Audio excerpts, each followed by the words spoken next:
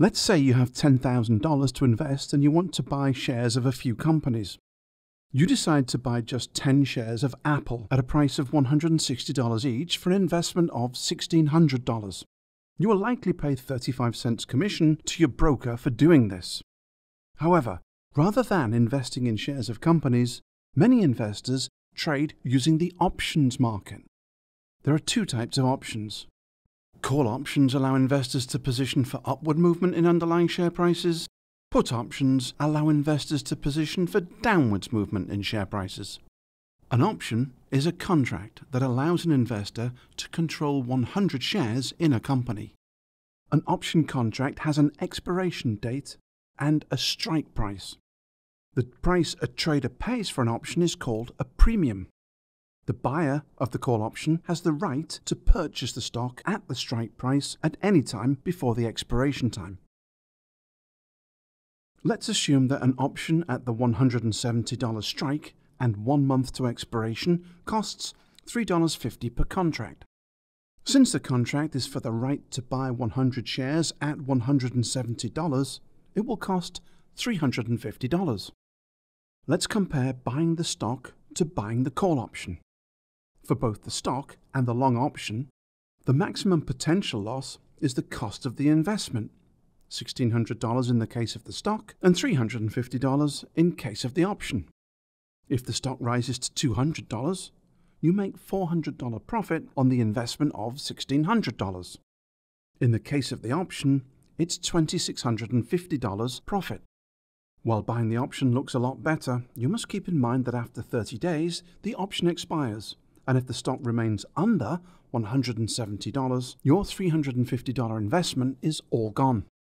On the other hand, the stock may rise much higher in the long run, even if, temporarily, the price goes down. With shares in Apple trading at $160 each, an investor paid a premium of $3.50 for a 30-day call option at the $170 strike, hoping that the share price would rise. The investor is bullish, but thinks that the share price might not reach $170 and is unlikely to go above $180 before expiration. But the investor could sell a call option at a higher strike. Let's say he sells a call option at the $180 strike and this time receives a premium of $1.10. Since the option contract covers 100 shares, he receives $110. By spreading across the 170-180 strike prices, he can reduce the cost of the trade and would face a lower maximum loss of $240 in the event shares fail to reach $170 by expiration. Why sell a call? The call option offers upside exposure in the event the share price rises. However, by selling the $180 call, the investor reduces the maximum possible loss to $240 and still could have a total profit up to $760 that is the maximum. All profits above $180 on the stock are foregone. The vertical spread would become profitable at the lower strike price plus the net premium paid for the two options, or $170 plus $2.40 equals $172.40. Profits grow at the point, penny for penny, as the share price increases. At $175, the call option is worth $500 less than $240 paid for the option, or $260 profit.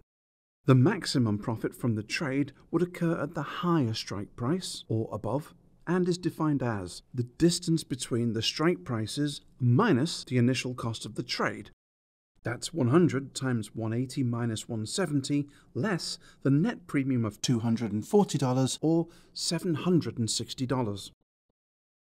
Above a share price of $180, the spread is always worth $760 to the investor, since both call options increase at the same pace. Profits on the long 170 strike call are equally offset by losses on the sold 180 strike call. Even if Apple rises to $200 per share, the vertical spread limits the investor's gains but is a less risky way of taking advantage of an upside movement in the share price.